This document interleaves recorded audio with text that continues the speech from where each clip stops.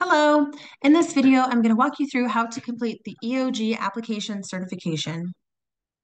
In order to locate the document, you will first go to the EOG website, eog.smallbizla.org. Scroll down until you see the Apply Now button. Once you get to this page, you're going to scroll down again, and you will start to see where the application certifications begin.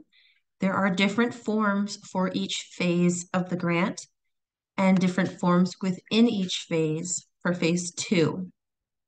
So for the certification form for phase one for micro businesses, these are businesses that had under 50,000 in annual gross receipts, were formed in 2019 or prior, and have 5 or fewer employees.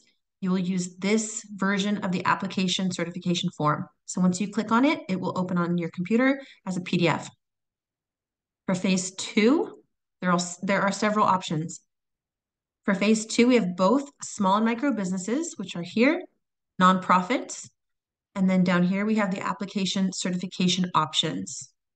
So this version is for nonprofits, under phase two, nonprofit organizations.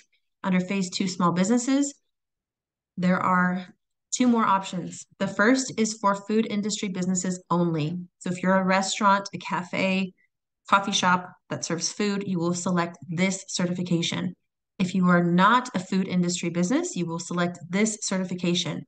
It is very important that you download, sign, and upload the correct application certification for your business. This will be the most commonly selected option for general small businesses, not in the food business industry. Once you click, it will take you to the certification. It will allow you to type in your initials. However, it will not save. So you don't want to do it that way. Lendistry is getting a lot of blank application certifications because applicants are completing this, they're initialing on their computer, but when they save, it saves blank.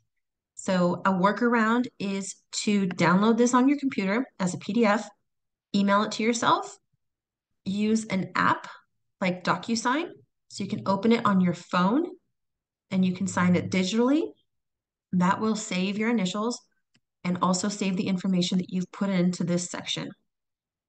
So alternatively, you can actually print this out and do it the old school way. So if you have a printer or if you want to print it at Kinko's, print it out, sign it with a pen, or you're going to initial here, sign at the bottom, complete all the information. Once the physical copy is signed, you can take a photo and scan it back into a PDF using an app like Genius Scan or Adobe.